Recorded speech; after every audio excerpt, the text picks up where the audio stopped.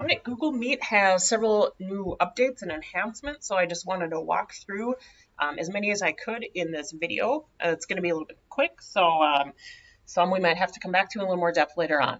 But when you first log into Google Meet, you might notice a couple things. The first is this button here, which is your background blur. So I'm going to turn my video on just for a second. You can see my background here. You can see my spaghetti face picture. You can see masks, which are important. But let's say I am in an environment which I didn't really want to share that background, or I don't want it to be distracting perhaps to others. I can click background blur before I even get in the Meet, and this is going to blur out the background, and it does follow me around as a participant.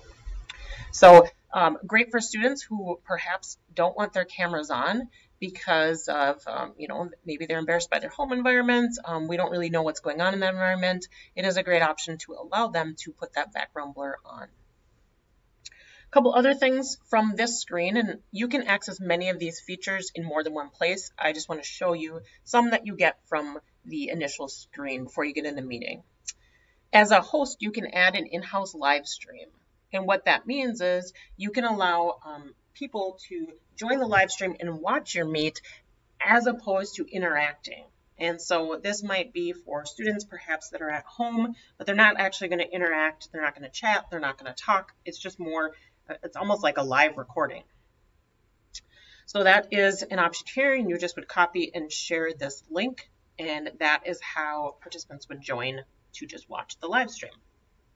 The other option is casting, and from casting we can actually share this Meet onto other applicable devices. And those devices need to have casting set up on them, but it is a great tool if, for example, you were on a different device and you wanted to cast it to your laptop that was hooked up to your projector, perhaps.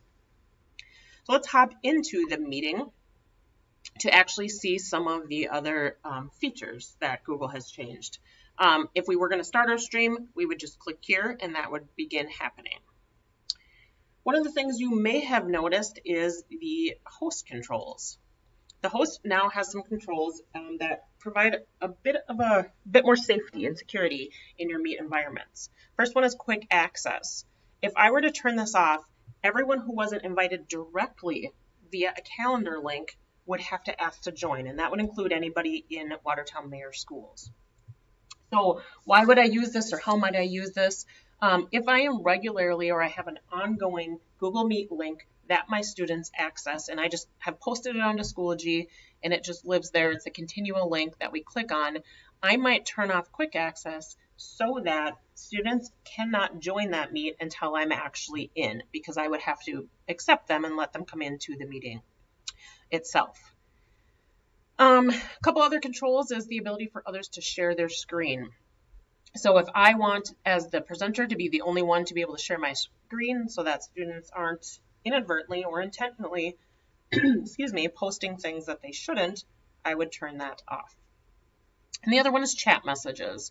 I can also turn this off if I don't want students to have the ability to send chat messages, or participants, but I, as the host, am still able to send a message.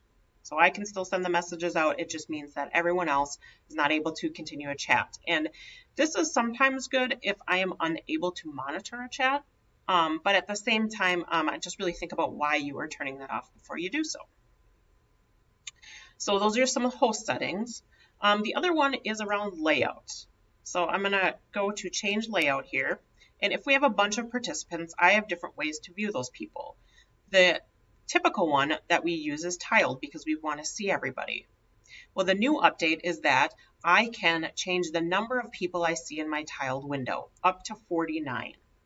So if I have 30 kids in my class, I can move this little slider to be able to see all 30 kids on my screen.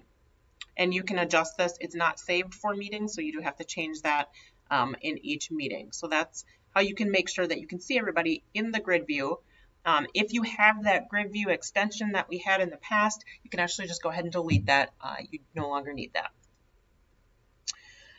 The next thing, really quickly to talk about, is Jamboard. If you are unfamiliar with Jamboard, it is essentially like a whiteboard, Google's version of a whiteboard. And one of the things you can do is, some people have already been using Jamboard, and you can choose a Jamboard that you've created in your drive. I've seen some really amazing things with that.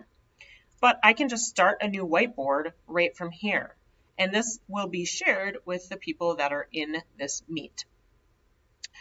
Jamboard is, like I said, essentially it is a whiteboard. I have the ability to write on a screen.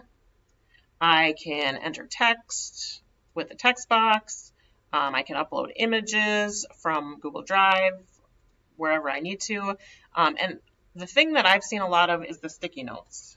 So this is, let's say, a student response, or we're labeling things, putting them in groups however we want to. So I've created my sticky note. This can be moved wherever I want to on the actual Jamboard. And you can use multiple pages for your Jamboard, but there is a way that you can use that with students. And it also will save directly to your Google Drive. So there's another additional feature. And the one feature I know everybody wants is breakout rooms, and that is coming. I have actually seen it in other districts, just not ours yet. It's a rollout that is entirely controlled by Google. But you will see it when you click on the people icon to show everyone. You'll see it, I think it's in the middle, and this will allow you to create breakout rooms directly from a Google Meet. So you'll be able to separate kids into rooms, and you'll be able to, as the host, to hop in and out of those rooms to check in on progress. So some new updated features in Google Meet. And as some of these other ones come out, or as breakout rooms come out, we'll go into a little more depth on those.